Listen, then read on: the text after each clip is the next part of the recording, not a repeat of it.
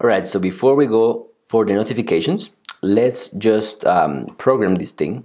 So when I click on this, it switches between bye and hello, alright, without passing any props. That is the point, right? No props, only context.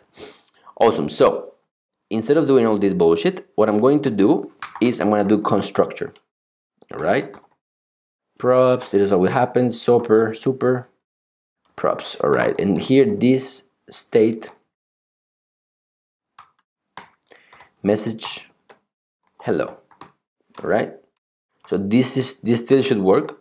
Yeah, same thing. Alright, now the thing with this is I want to make a function that changes the state and I want to put it in the provider so I can call it from the notification. Alright, now I tried to do it here, like create a function blah blah blah blah, blah and then put it on the state, but it didn't work.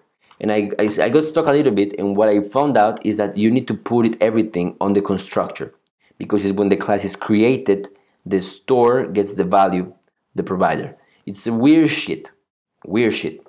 But anyways, you need to put the functions that you want to change, the functions that you want to include in your store, the provider,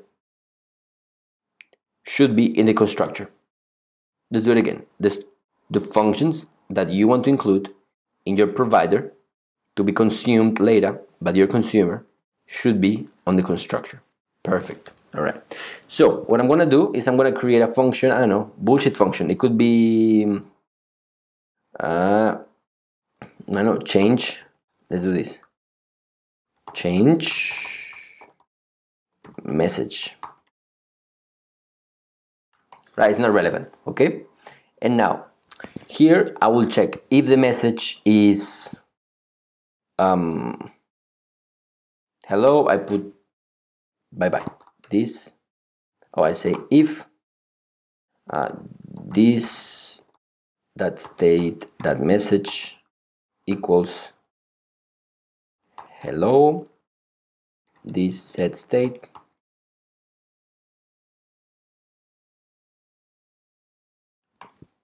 message bye.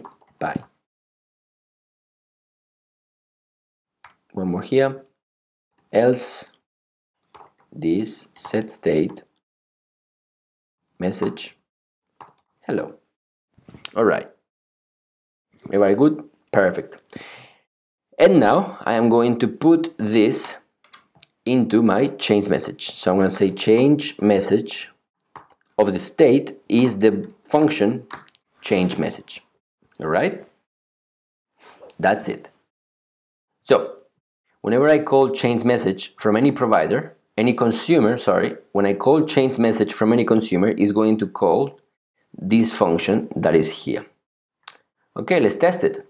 So now what I want to do is that I want to change the button on click. Alright, I want to change the on click from here. So all I have to do is I have to open one more store, consumer. Okay, and now what this should have, it should have a function as a child, and the first argument is the store. Alright, and I will return the button. Alright, and the on click will be store dot change message. As you can see, I'm passing the function all the way down to the notification presenter button. Alright, so let's see. Change message is not defined. What? Change message is not defined. Where? Line 8. No. There we go. Alright, so if I click this one, it should change it. Let's see. Click bye-bye. Click hello. Click bye-bye. Click hello. So, as you can see, we are calling a function from the app container. Alright, a function of the app container. We're calling it from the consumer. Alright, here it is. Alright, just remember that you always have to put a function as a child of consumer, and on the function he's going to inject the whole store for you, and the store is right here. This one, this is the state. There it is. Super easy. Alright, I hope you got it by now. I really hope so. If you don't, we still have one more exercise where we create notifications and stuff. Alright, so for now, that's it. See you soon. Bye bye.